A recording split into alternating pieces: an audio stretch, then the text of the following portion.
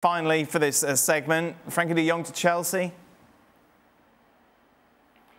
This was brought up by the Catalan press as it was on the back of Todd Bowley's trip to Barcelona, ostensibly to sell Marcos Alonso and Azpilicueta. It just seemed weird to me. I remember saying at the time, like, you would expect the mountain to go to Muhammad and not the other way around if you're trying to sell players. So maybe he was there to inquire about Frenkie de Jong.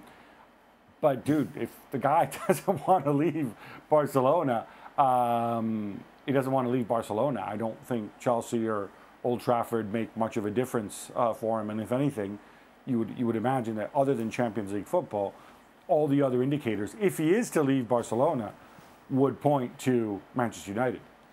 Thank you very much, guys. To keep up to date with all the latest regarding the transfer news between now and the close of the window at the end of the month, be sure to check out Transfer Talk over on the website.